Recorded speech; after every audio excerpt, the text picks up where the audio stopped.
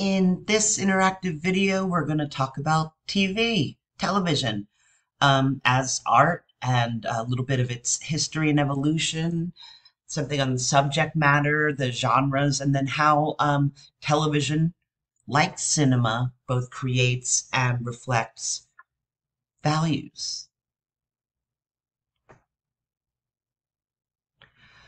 So, television is considered the most widely used artistic medium in contemporary culture. And it grew out of the radio broadcasts of the early 1990s and developed from the traditions of drama and film. And it's been shaped by the needs of advertisers. And this is critical because it was a product of commercial culture and because the FCC and governmental agencies that oversaw its early development insisted that entertainment be the main goal of television as opposed to education. Right? This was formative for television. Like, hey, we're using this just for entertainment, not for education purposes. And so this was a decision that was made by politicians in the US. So in other words, things didn't have to go this way. It didn't have to start this way. Television could have just never been used for entertainment. In other words, things developed a little differently in the UK and in other nations. But now, more than 80 years after the widespread introduction of TV program, the model established by the US has become the norm.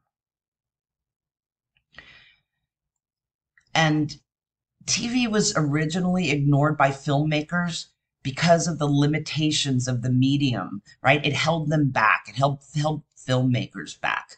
And standard def TV images are projected at 30 frames per second instead of 24 in order to overcome the limitations of the low resolution image itself.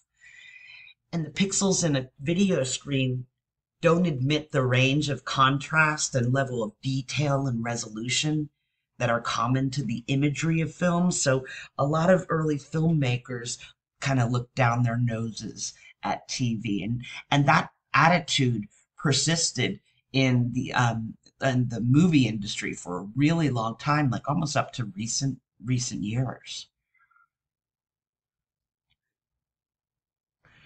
But today, the use of digital projection and digital cameras has made some of those limitations less significant, and TV's been more embraced by filmmakers, directors, editors, actors, critics, and the like. Because, current television screens are large enough to create home theaters. And also high-def broadcast standards, they've closed the gap between TV and film to a major extent. So as far as the subject matter of TV is concerned, it's the moving image. That's the subject matter of TV, just like in film. And the power of the image to excite us, along with its music and sound, is becoming even more intense as the technology of this medium develops, like surround sound, large projection screens and LCDs, and the development of digital high def have transformed the quote unquote small box into an overwhelming and encompassing television experience that can produce almost the same kind of participation that we experience in a movie theater. So regarding commercial TV, for more than half a century in the US, a few major networks, and these were NBC, CBS, and ABC, and also PBS, right? And Fox Entertainment, they dominated commercial television. But in the UK, the BBC was the primary source of commercial television, and similar patterns existed in other nations.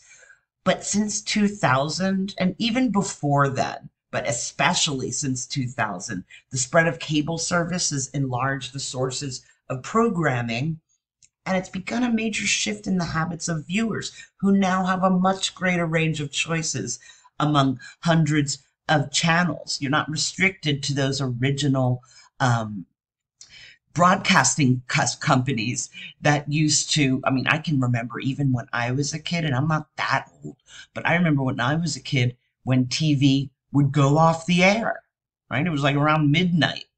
All of a sudden, that was the end of the broadcasting, and they'd play the national anthem, and then you get fuzz, right? Just static until it comes back on again.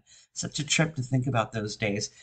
And today, cable service is threatened by innovation because the habits of viewers are constantly changing. We all know this, right? We all know how many of our families have ditched uh, cable for other services, but we'll talk about that soon. So let's take a look at the television series. Because studying the content of early sitcoms will reveal a lot about the social structure of the family and the larger community from which and through which these series developed. Early comedies were often, they were ethnic in content, like the Goldbergs from 1949 to 55 portrayed a caring Jewish family in New York City, and the show ended when the family moved to the suburbs, right? And this is the still from the Goldbergs here. The Life of Riley, which went from 53 to 58, starred William Bendix as a riveter in a comedy about an Irish working class family in Los Angeles. And this is a still from The Life of Riley. Amos and Andy went from 51 to 53, and it was set in Harlem, but got a lot of complaints about black stereotypes and was eventually dropped by the network. But even it was popular among some African Americans. And here's a still from Amos and Andy. And so these early shows, including The Honeymooners, represented here from 52 to 56, usually portrayed urban working class families facing some of the same everyday problems that we, the audience, faced. And then All in the Family kind of changed that. That ran from 71 to 79 and was something different from the ethnic comedies of the previous decades. Archie Bunker was the model of the unaware bigot prejudiced against Jews, blacks, foreigners. You should catch an episode or two of this. It's really telling. 'Cause at the time, the politically incorrect language was real of All in the Family was really shocking on mainstream television. Totally groundbreaking series. But the show is considered, right, one of the most important comedies of its era because of what it revealed and the subjects that it tackled, like racism, homosexuality, feminism, the Vietnam War, abortion, rape, impotence, cancer, religion, and more than that, right? All in the Family helped usher this into the national conversation. And furthermore, because the Bunkers had their daughter, Gloria, and her husband, Michael, living with them in the show, it offered a contrast between like the war years generation and the baby boomers, right? The hippies and the baby boomers, both of which saw the world from completely different lenses. So this was critical. This really exposed quite a bit about tension in the country at the time. Now we can talk a bit about the structure of the self-contained episode as opposed to the series, right?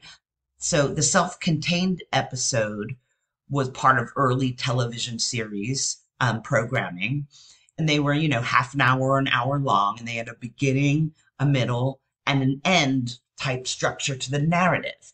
So the episodes of each program were broken by commercial interruption, and the writers had to make sure that you hung in there.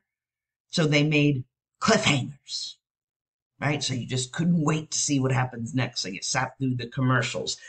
There was no home VCRs at this time, no TiVo at this time, right? You had to sit through those. So each episode, though, was complete in itself. Like there was no background preparation needed. You didn't need to catch up on the story in any way. You could just grab an episode from anywhere and just watch the full program and not have to watch anything else. And until late in the 80s, this was usually the standard for a series, the self-contained episode. And those other ones that we watched as well, or that we just spoke about, like Archie Bunker and The Life of Riley and The Honeymooners. You can just watch, Lucy, I Love Lucy. You can just watch one of those. You don't need a rich background to that. You can just grab one and pretty much know what's going on.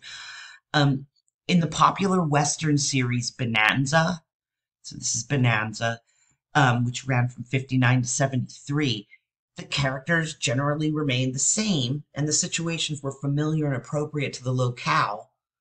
And the sense of completion at the end of each episode was kind of satisfying, like it is in most films, self-contained. Twilight Zone was like that, The Outer Limits, bunch of them.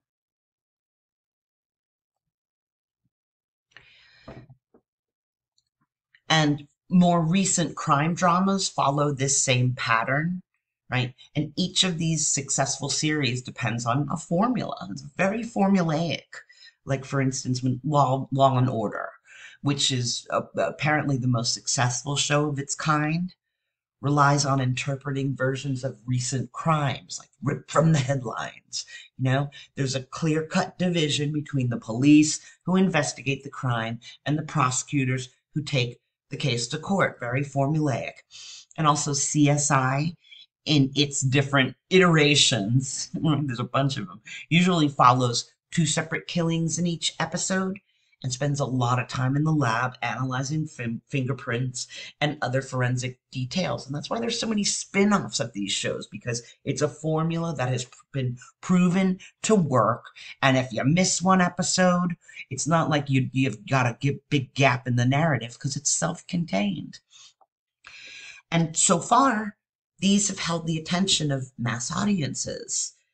However, the structure, like we've been talking about, of these shows is predictable, right? And that predictability often has limitations as well. People tire of the predictability eventually. But the important thing about the usual series episode on television is that it's self-contained. You don't need preparation in advance, and you don't need any explanation. It's considered a one-off, right? What doesn't change are the characters, the locale, and the time when the program airs. So the structure of the serial episodes different. So one type of program with which commercial television has set itself apart from the standard production film is the serial. So where the standard production film is about 120 minutes long in 2 hours, a television serial production can be open-ended. Just keeps going and going and going. So soap operas are broadcast at the same hour each weekday. Perfect example. Viewers can begin with any episode and be entertained, but each episode only has a minor resolution. You got to kind of hang in there episode after episode to get to know the characters and to follow the story as it unravels across episodes and seasons and years and decades in a lot of the cases. Early television soap operas like Another World, The Secret Storm, and Search for Tomorrow were continuing stories that focused on personal problems involving money, sex, and questionable moral behavior in settings that reflected the communities of the time. And in Spanish language programming, telenovelas do the same. So the structure of the soap opera contributed to television's development of the distinctive serial structure that remains one of the greatest strengths of this medium. And also pop culture professor Robert J. Thompson has said, the series is, indeed, broadcasting's unique aesthetic contribution to Western art. So let's talk a bit about TV and values. Since its inception as an important and integral part of American life in the 1950s, TV, just like cinema, has both reflected and nurtured, created cultural mores and values. So, from the escapist dramas of the 1960s, which consciously avoided controversial issues and glossed over life's harsher realities in favor of some idealized portrayal, to the copious reality TV shows in recent years, on which participants discuss even the most personal and taboo issues, TV has held up a mirror to society in one way or another. But the relationship between social attitudes and TV is reciprocal, right? Like the dog chasing its tail. Broadcasters have often demonstrated their power to influence viewers either consciously through like slanted political commentary or just subtly by portraying controversial relationships like single parenthood, same-sex marriages, or interracial couplings, right? These are portrayed as socially acceptable and it influences us. So the symbiotic nature of TV and culture is exemplified in every broadcast, from family sitcoms to serious news reports. You can see how the show reflects the society and creates societal values all at the same time. So let's take a quick tour. This is kind of cool. So of how TV reflected values in the 1950s. So in the 50s, most TV programs ignored current events and political issues. And instead, the three big networks developed these primetime shows that would appeal to the most general family audience. And most important of these types of shows was the domestic comedy, which is a generic family comedy that was identified by its character-based humor and usually set within the home. And some really important examples included Leave It to Beaver and The Adventures of Ozzie and Harriet and The Donna Reed Show, right? So domestic comedies presented this standardized version of white middle-class suburban family and also the conservative values of an idealized American life.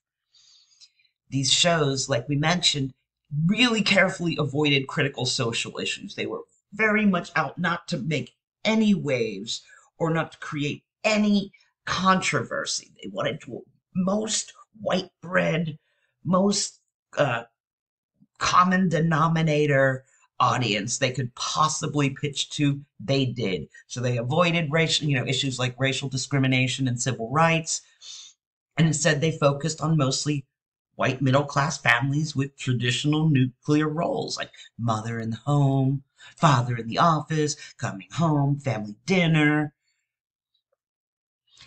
So this had a tendency to imply that most domestic problems could be solved within a 30-minute time slot, always ending with a strong moral lesson. So these shows reflected values from the 50s, but then at the same time also kind of created false expectations on behalf of American families. Like, hey, right? Mom's making dinner, dad's coming home, got a problem in the home. We can all sit around the table, work it out, resolve it, boom, 30 minutes and it's over, right? That's not how life was. Not then and not now.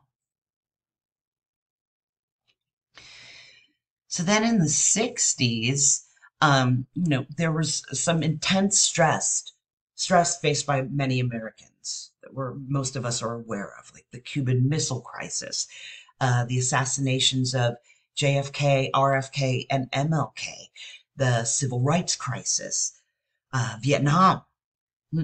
So broadcasters and viewers turned to escapist programs Like they wanted to get away from this kind of all this stress. So they looked to programs like I Dream of Jeannie, which is a fantasy show, or was a fantasy show about a 2,000-year-old genie who marries an astronaut. And so that's here. And Bewitched, right? A supernatural themed show about a witch who tries to live as a suburban housewife. And other popular sitcoms in the 60s were escapist in nature as well, like The Beverly Hillbillies, about a poor backwoods family who moved to Beverly Hills after striking oil on their land, and Gilligan's Island, which was the ultimate escapist comedy, right? 7 characters shipwrecked on an uncharted island. So ultimately, none of the 60s sitcoms mentioned, or excuse me, none of them mentioned any of the political unease that was taking place in the outside world. And this gave audiences, a diversion from real life, a place to escape where they didn't have to, where the audiences didn't have to think about these terrible goings on of the 60s and just relieve a little stress.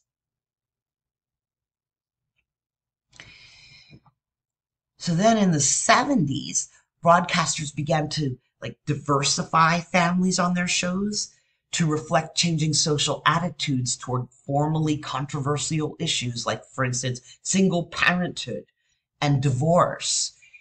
And feminist groups like NOW and the National Women's Political Caucus and the Coalition of Labor Union Women push for equality on issues like pay and encourage women to enter the workforce. And then in 72, the U.S. Supreme Court sanctioned women's right to abortion, giving them control over their reproductive rights. Now, divorce rates also skyrocketed during the 70s as states started to adopt no-fault divorce laws, and the change in family dynamics was reflected on television. So, for instance, Maude, right? Between 72 and 78, CBS aired this really controversial sitcom named Maude, which featured a middle-aged feminist living with her 4th husband and divorced daughter. And the show exploded the dominant values of the white middle-class domestic sitcom, along with its traditional gender roles.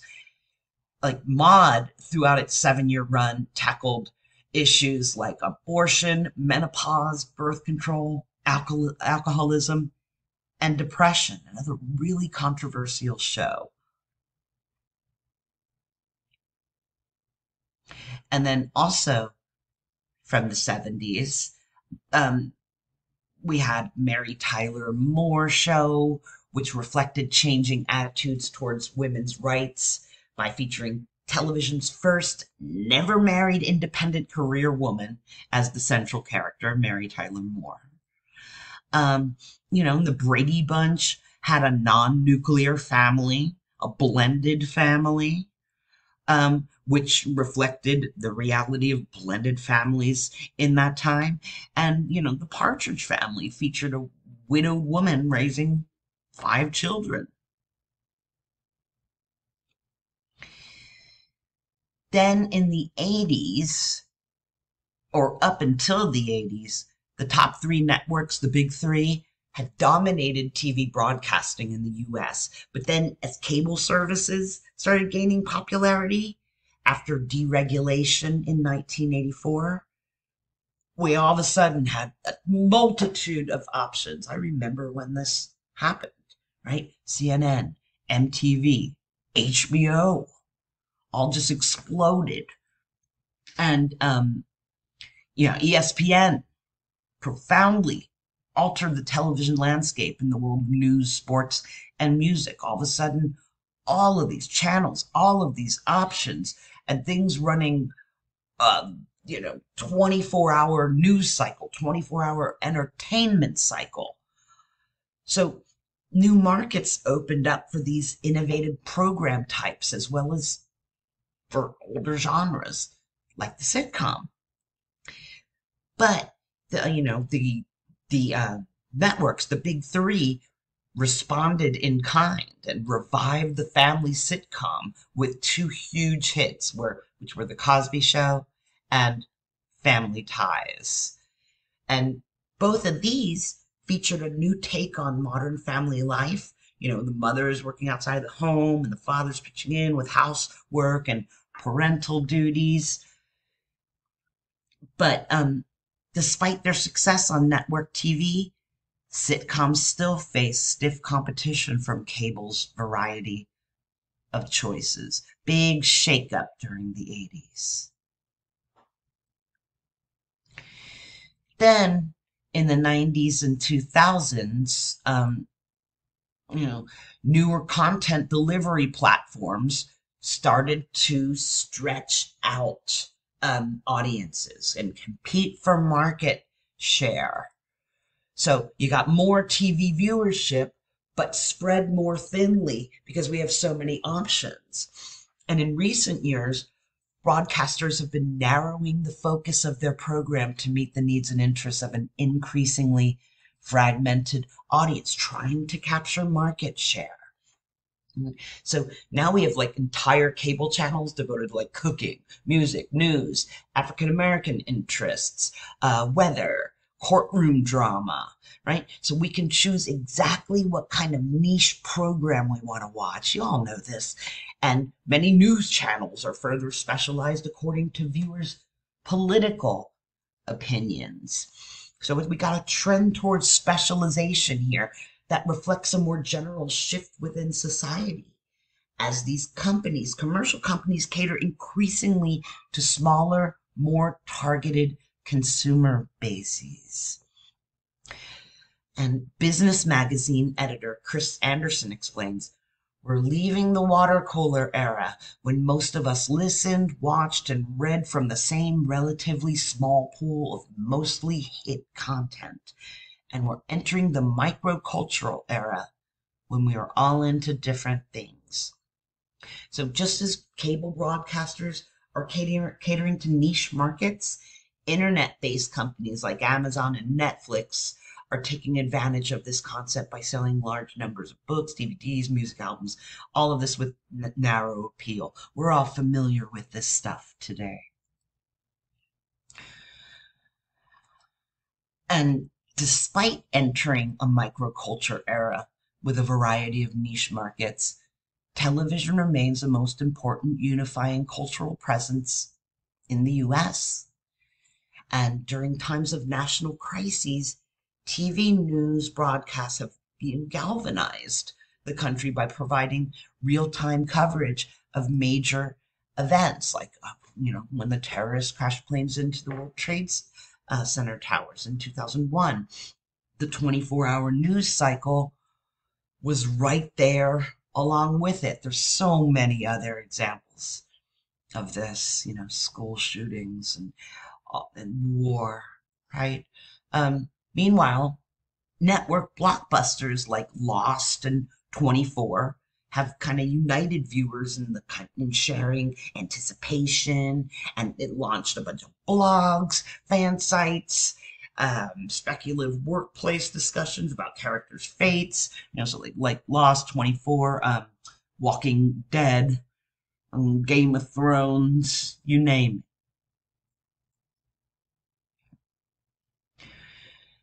But during the past few decades, mass media news coverage has gone beyond swaying public opinion through mere imagery. So there were trusted centrist voices like Walter Cronkite at CBS. He was known for his impartial reporting of some of the biggest news stories in the 60s. And today, voices like Walter Cronkite's have been replaced by these highly politicized news coverage shows on cable, like, Fox News and Tucker Carlson and MSNBC, like Rachel Maddow. So as broadcasters narrow their focus to cater to more specialized audiences, viewers choose to watch the networks that suit their political biases. and middle of the road network CNN, which kind of aims for nonpartisanship, frequently, some argue that it doesn't achieve it, frequently loses out in the ratings war against Fox and MSNBC, both of which have fierce groups of, more politicized supporters. And critics argue that partisan news networks cause viewers to have less understanding of opposing political opinions. And this is part of what makes us more polarized. Right? If you're either listening to far left news or just leftist news or right wing news that are catering to those attitudes specifically, you're much less likely to hear the middle ground. And this kind of is how, it's argued that this helps create the polarity that we're experiencing at this very moment. So, TV and social controversy. The issue of whether television producers have some kind of responsibility to promote particular social values still to this day continues to generate heated discussion. So it's interesting when the unmarried title character in Murphy Brown back in the 90s got pregnant and chose to have her baby without any involvement from the father. Then President Dan Quayle referenced the show as an example of degenerating family values, and he linked it to the 92 Los Angeles riots as well. And he said, it doesn't help matters when primetime TV has Murphy Brown, a character who supposedly epitomizes today's intelligent, highly paid professional woman, mocking the importance of fathers by bearing a child alone and calling it just another lifestyle choice. This was a big deal in the news back then. And similar controversy arose with portraying openly gay characters on primetime TV shows, like when Ellen came out in 97 on her show. She became the first leading gay character on both broadcast and cable networks, and it kind of showed to be a test case for the nation's tolerance of openly gay characters on primetime TV. Lots of debate there. Jerry Falwell, that televangelist, famously called her Ellen DeGenerate. Right? This was another real big deal in the 90s. Then reality TV. So reality TV is thought to first started with Candid Camera back in the late 40s, right? It's like practical jokes, and eventually developed into like America's Funniest Home Videos, America's Most Wanted, Unsolved Mysteries, and then toward near the end of the millennium, then we started getting these voyeuristic shows like the original MTV The Real World, which was a documentary that followed the lives of 7 strangers who lived together in a big house, right? That show got a lot of criticism for being voyeuristic, really, for glamorizing bad behavior and encouraging excessive drinking, casual sex, but the ratings soared. And, then we had a whole bunch of others coming, copycat reality TV shows like Big Brother, Survivor, right? What else? The Bachelor, The Bachelorette, and all of its iterations, Temptation Island, here's the original Real World again. These things are cheap to produce. They have a never-ending supply of people who are clamoring to get on these shows, right? They barely have to pay them anything. A bunch of advertising dollars because of how popular the shows are, how much we like to watch this stuff, right? They continue to bring in huge ratings. And Let's, not to mention the creation of celebrities through reality television. I could have done this whole lecture on just this phenomenon, right? But it's something to think about. People who have gotten incredibly famous through quote unquote reality television, and some of them gone on to build empires or more or careers in music, or careers in fashion, or careers in television or makeup, whatever the case, right? Paris Hilton and Nicole Richie, Lauren Conrad, Jennifer Hudson, Kristen Cavallari, Cardi B, Lala Anthony, of course, the whole Kardashian clan. Incredible. So in this video, we covered a lot of stuff. We covered the evolution of TV, subject matter of TV, commercial TV, including the self-contained episode and the serial, some examples.